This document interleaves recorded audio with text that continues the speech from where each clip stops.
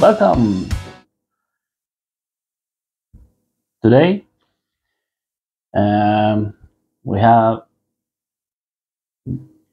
Revsunds distilleries Bränneberra gin. I have tried one of the gins at I met them sometimes at the fairs, and they have an awesome gin with cloudberry that is cask aged, and it was delicious.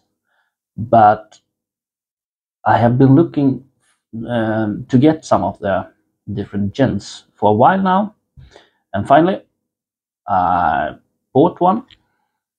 Well, I ordered more, but we start with Bränneberra, and this is a raspberry licorice gin, and I bought this because I want to make a cocktail that my fiancée likes. She doesn't like gin, but I think she will be thrilled with this cocktail I will do in part 2, because she likes licorice and raspberry. But without further ado, let's pop this one up and see how it is. See if we can get into this one. Almost.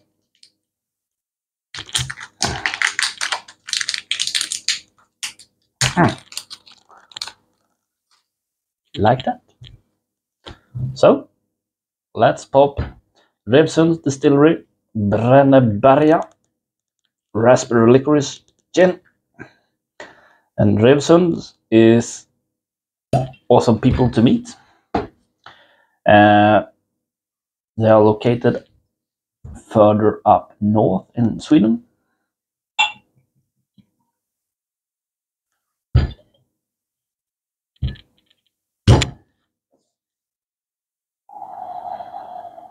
You get some raspberry notes, some juniper, but also some angelica roots that's coming through. But let's give it a go. Oh, sorry, but I have lost a single straw from my beard in the glass. Luckily it's just me that's going to sip.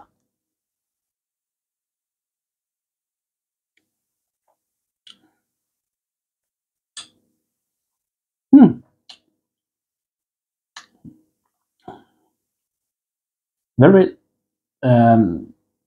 subtle notes of the licorice, a bit more of the raspberry, but a great combination of licorice and raspberry. But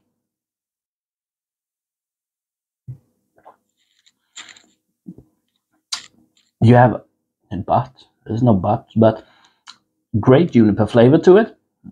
You get some fennel and maybe some coriander seeds in it.